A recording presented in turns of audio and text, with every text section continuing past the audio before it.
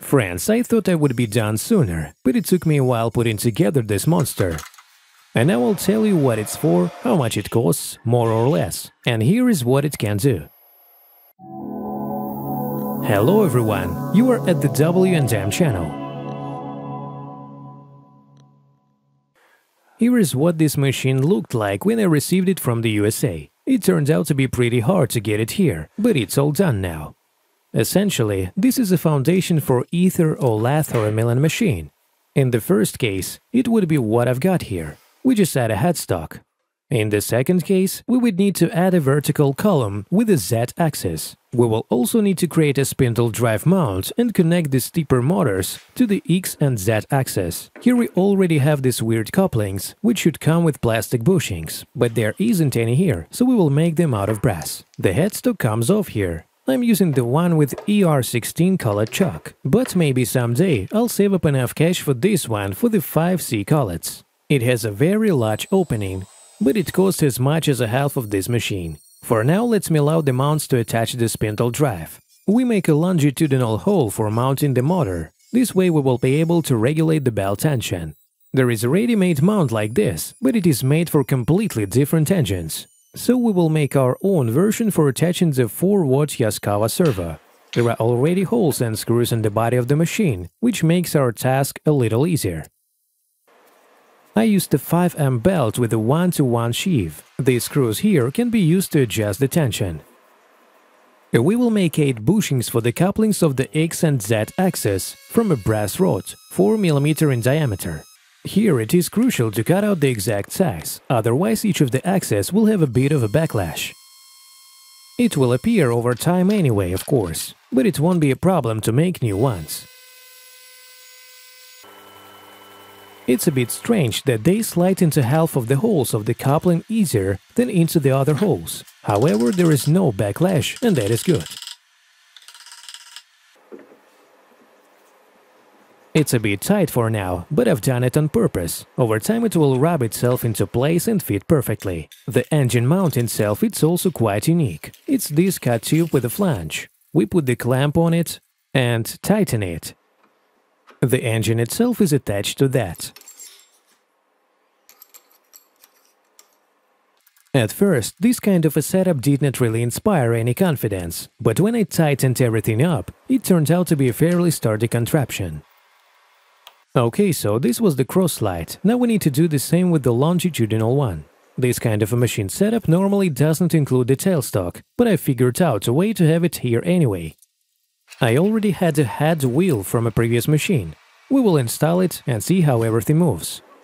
My machine has a ball screw feed, so the longitudinal feed works when you spin the handle to the left. This is a bit unusual, but the software does not care at all. But, as opposed to lead screw feed, there is no backlash. We will put all the electronics into this electronics box, and Arduino Mega 2560 will control it. I won't show you the whole process as it's pretty boring. I will, however, show you a few moments. With the step drill, I made 5 holes on the side panel. Here we will have some of the engines and the controls.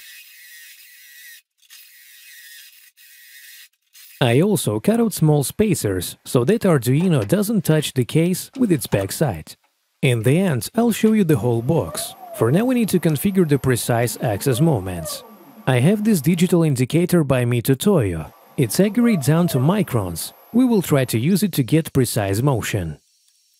There is no problem with the longitudinal and cross feed. However, the spindle and its rotations are a bit more complicated.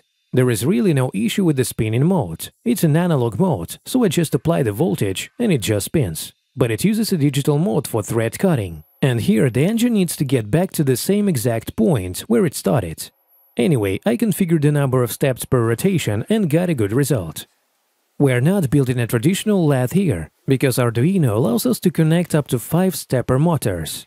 Here we will have another axis for vertical and horizontal milling. The 5th and final engine will be moving the fork, which pulls back the spring-loaded collet nut and releases the part. Now we need to make one more handwheel. Once again, our workpiece is 50mm and doesn't fit in terms of height. Actually, the cutter has enough of an overhang, but let's try something for the future. I have this spacer that I look from a milling machine, and it's a perfect fit for the headstock. This kind of setup has its advantages and disadvantages. As an advantage, you will be able to hold a part with a much larger diameter. As a disadvantage, you will also need spacers for the tool holder and for the tailstock. Although this is a CNC machine, sometimes it's easier to manually bring the cutters to the beginning of the workpiece.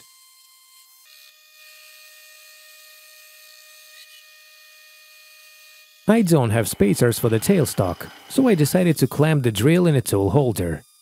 Our shaft diameter is 8mm, so we will cut out a proper inner diameter for it in the hand wheel. As expected, the biggest issue turned out to be cutting the part off from the workpiece. I didn't make the spacer for the tailstock. I gave up and put the headstock back. But just in case I have the opportunity, the only thing is that I would need 3 spacers.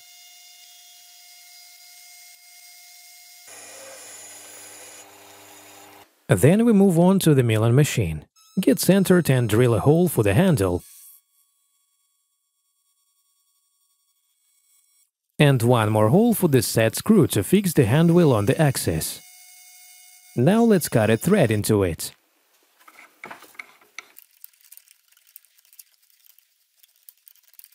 We make the base of the handle a little bigger in diameter than the hole, so that we can press it against the handwheel. I've only shown you a small part of the work. Even though I bought the base of the machine, all the improvements always take a while. And that's not all. I'm still waiting for the package with the driver for the B-axis and some ER16 nuts to make other improvements, and a few other small things as well. When I'm done, the machine should be fully automatic, meaning that we'll be able to program it for the desired number of parts, and it will keep making them until the rod runs out. All that theoretical, we'll see if it works or not. In the meantime, we press the handle in and insert the handwheel into its space. The shaft is a bit short, but there is enough for it to hold onto. I've prepared a small program for turning and threading. I temporarily fixed the chisel on the opposite side instead of a milling attachment. Turning and threading will all be done with one cutter. The program is not optimized yet. The setting can be much higher, especially since it's non-ferrous metal. It's just the first serious test, and the most important thing now is to get the result. The spindle is now turning in an analog mode, so what we're seeing is regular turning.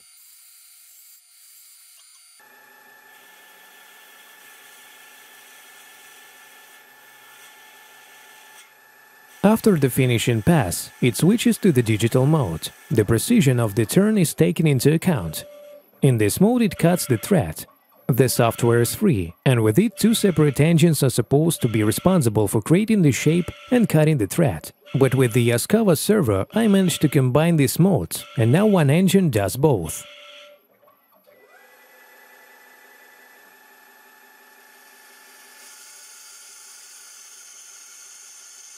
And the last stage, cutting the part off. It turned out to be a quite simple but interesting processing. With the addition of a milling attachment, everything can get much more complex.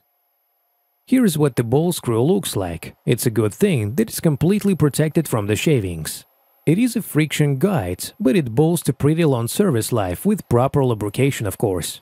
Even though the spindle bore is small, only 10mm, for now it will be totally enough for everything I need. The biggest advantage here is a very long cross feed. You can fix many cutters on there, therefore reducing the change in time. The electronic part looks like this. I am by no means an expert on writing, but the most important thing is that it works. Arduino controls all of this. A big plus is that compared to the series controllers, it doesn't cost that much. Here on the video, the A-axis is not hooked up yet, but I have connected it by now, and somewhere en route are the drivers for the B-axis. The machine turned out to be small but very functional. Now I need to wield a table for it. I promised to tell you how much it came out to be in terms of price. It's hard to say exactly, because I bought the base a year ago. but as of right now it cost me around 160,000 rubles. Generally, you could rebuild any machine tool in the same way, even a cheaper one. If the crossfeed is too short, you could add an automatic tool changer. Other issues can be resolved as well. Overall, the machine works, and that is great. We will keep improving it. Bye-bye.